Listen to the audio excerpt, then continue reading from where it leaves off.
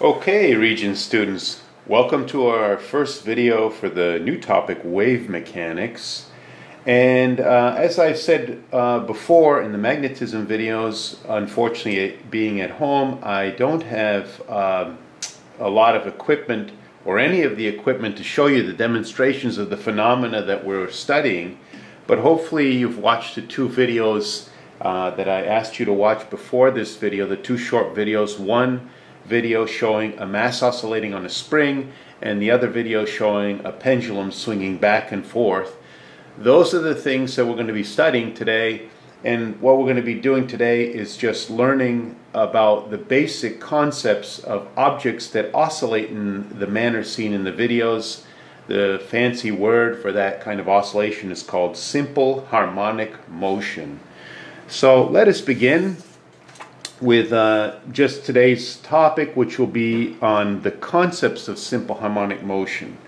So we have a mass in this diagram oscillating or vibrating on the end of a spring. This is the location of and also just a reminder, a spring is something that creates a force, F equals kx, k being the spring constant of the spring, a measure of how tight the spring is.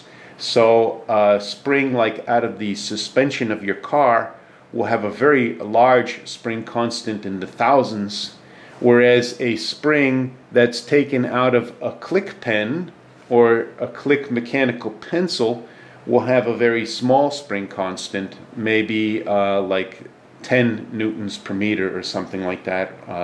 And then x is how far the spring is stretched in meters. Okay, so that's the spring force formula. So we have a spring here that can be stretched or crushed, or stretched out or compressed. So we have a mass on the end of that spring. This is its location in the relaxed position. I could, and here I just have a rubber band at home. So again, no springs at home here.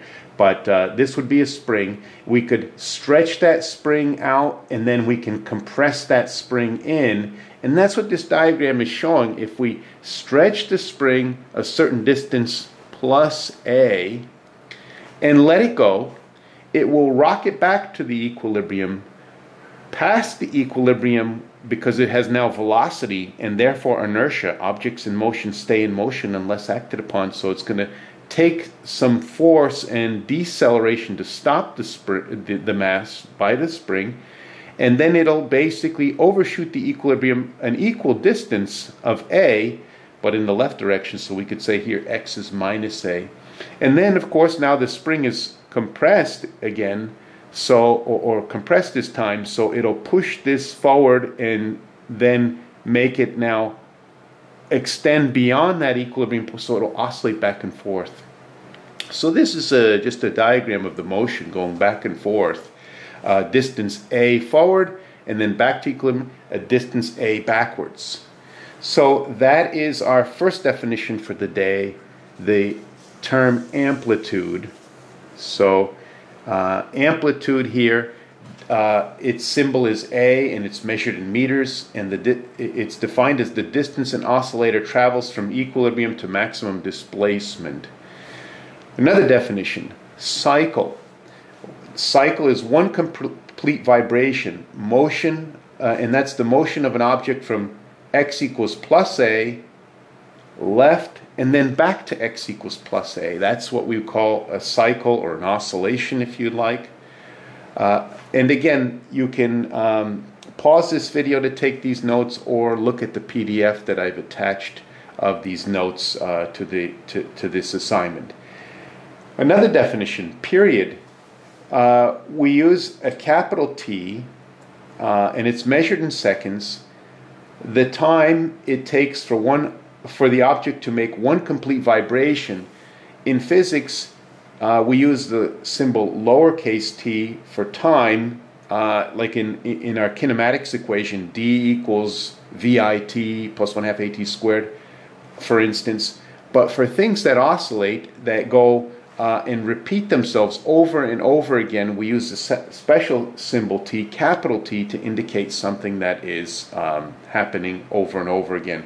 Like, for example, another example would be the time it takes a planet to orbit the sun. We would use the symbol capital T as well. So there's another definition, period. Another definition today is what we call frequency, and frequency is given the symbol F. I always write it like a little curly font, but you could just write it as a regular F if you'd like. But frequency is, as I said, measured in hertz, abbreviated Hz, and the definition of frequency is the number of vibrations an object makes in exactly 1 second. So an example of a frequency could be 10 hertz, and that means in 1 second, in that amount of time, the object has vibrated through 10 vibrations back and forth. So that's a high frequency. You could also have a frequency less than 1, like 0.2, and that means the object's really oscillating slowly, so that in 1 second it only gets through 20% of its oscillation. So frequencies can be less than 1, greater than 1. Obviously, the bigger the number, the faster it's vibrating, because you have more vibrations in 1 second. Now, there's a basic relationship between period and frequency, and here it is, T, the period, is 1 divided by frequency, or if you just do a little algebra, you could say frequency is 1 over T, 1 over period. So they're the reciprocals of each other. This is kind of, I guess I could say, common sense, because if you think about it, let's suppose something has a period of 0.5 seconds. That means it takes to go there and back in an oscillation. If you were to time it as it's oscillating, start the stopwatch, stop the stopwatch. In other words, start it and stop it at the same extreme position. That's the period. And let's suppose it takes 0.5 seconds to do that, to go back and forth. Then if you think about it, 0.5 and then another 0.5 makes 1 whole second. 0.5, 0.5. And you see my finger went twice back and forth in that 1 second. In other words, the frequency is 1 over 0.5 gives you 2. Another example, let's suppose my period is 0.1 seconds, there and back in 0.1 seconds. What's the frequency? How many vibrations does it make in 1 second? 0.1, 0.2, 0.3, 0.4, 0.5, 0.6, right? Up to 1 second, you would count up 10 vibrations, each being 0.1. In other words, 1 over 0.1 is 10 hertz. Okay? This formula need not be memorized because it is in our Regents reference table. We are now on page 5 of the reference table. Here is a copy of our Regents reference table. You see we're in the waves section on page 5. And right here is that formula. Period is 1 over the frequency. Okay? All right. A couple more definitions for today. Okay. Or actually a couple formulas. So these are formulas for the period of oscillators. The first one is for the period of a mass on a spring. T equals 2 pi, 3.14, square root of mass over spring constant. And this is kind of makes sense from the standpoint, if I have an object oscillating on a spring like this, and then I add more mass on that spring, I have more inertia. And so when I pull this out and let it go, rather than ricocheting back very rapidly, it would lag behind and take a long time to accelerate it back to equilibrium. And once it gets going, it would have more inertia and take a long time to decelerate it. Long time to accelerate it and long time to decelerate it. So the more mass, more inertia, the longer the period. But it's not as simple as doubling the mass gives you double the period because of the square root. So if you quadruple the mass, and you put a factor of 4 under the radical, then you are radical quadruple. Square root of 4, you are doubling the period. If you make the mass 9 times as great, you are tripling the period. If you simply just double the mass, you are making the period radical 2 times as big, or 1.4 times longer than the original. Spring constant K is in the bottom. And that makes sense also. If I take this and I let it go on a very loose spring, in other words, a small k, it'll very lightly pull it back and very lightly decelerate it. So it'll take longer, bigger time if we have a smaller spring constant. Whereas if I put this mass on a very strong spring, a very tight spring, I pull it and it takes so much force to pull it out. I let it go because of the high spring constant. It creates a lot of force. It accelerates it very rapidly and makes the period small. Okay, so that is the formula. But interestingly, notice amplitude is not in the formula. In the classroom, I would have a car on a spring, and I would show you that if I go like this and I oscillate, and it goes like this, start, stop, small amplitude, and then I do a large amplitude, I would go start, stop. And you would see with a stopwatch, even though I made the amplitude larger, the time would come out to exactly the same as a small amplitude. Counterintuitive. You would think the bigger oscillation should have a longer period because it has more distance to travel, and it does not turn out to be the case in simple harmonic motion. All right, hopefully you watched the video of the YouTube video before this lesson of a pendulum. And the pendulum might not show up that great here, but it's just basically a mass on a spring on a string that you let swing back and forth. Okay, so you could see that in the video, hopefully decent focus. But so you can time the period of an oscillation, right? Start, stop, start, stop. That would be with a stopwatch timing one oscillation, right? So that you could also calculate with a formula. Looks very similar to this formula with the 2 and the pi in the front and a square root and a fraction. But what's inside is the length of the string that you put the pendulum on. Okay, so this length, for example, in meters, and G being 9.8. Okay, so you have the notes here. Note that the mass of the pendulum is not in the calculation.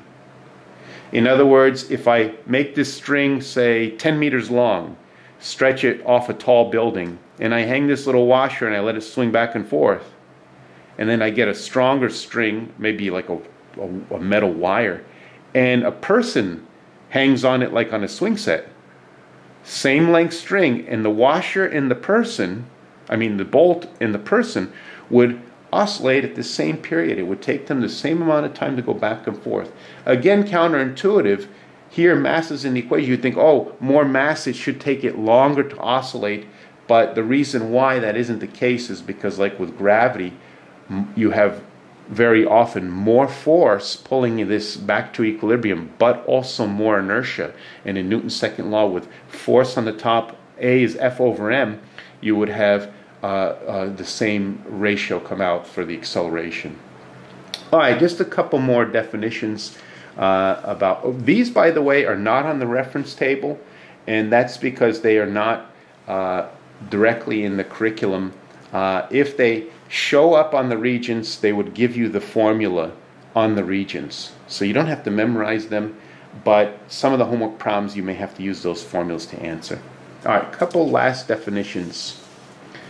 Okay, the natural frequency of something is the frequency of vibration when you give the object a single burst of energy. So in the classroom at school, I would have a couple crystal wine glasses, and I would flick the wine glass, and you would all hear it ring and make a musical note. Okay? So when I flick that and let it ring, it's ringing at its natural vibration, or natural frequency. I give it a single burst of energy and then let it ring at its frequency. Resonance is something very interesting. It's the condition that arises when an object is rhythmically stimulated at its natural frequency. And what happens in that case is the amplitude grows large and the structure may fail. Resonance in engineering is a bad thing. If you get a building or a bridge forced to vibrate by something repeatedly with a small vibration that's added again and again, the amplitude of the object starts to grow. So if you give a little nudge to this and keep nudging it, it keeps gaining amplitude, and then maybe we could even get the spring to break or the bridge to collapse. Or in the case of a wine glass, if you flick the wine glass and you hear the note that it rings at, and then you get someone who can sing, an opera singer, and sing that note perfectly, and they can sustain that note over time, it's in theory possible to shatter the wine glass.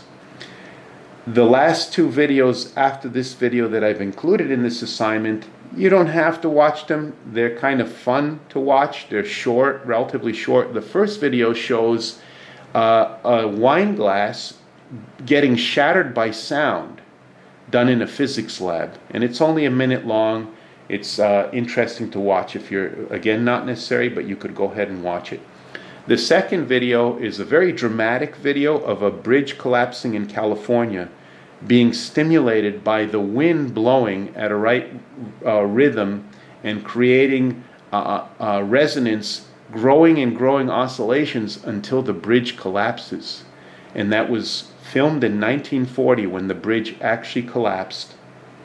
And it's also, like I said, fun to watch because you have an announcer announcing it as if it's a sporting event. It's kind of funny and cute.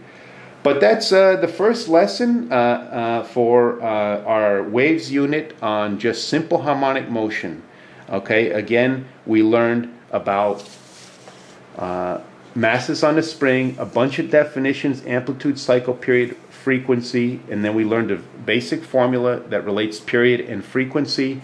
We learned some formulas for period of a mass on a spring, period of a pendulum, and then this interesting idea of resonance. So resonance actually asked about on the Regents sort of often, so it's something you definitely want to be familiar and comfortable with. Okay, thank you for joining me, and I look forward to seeing you in the next video.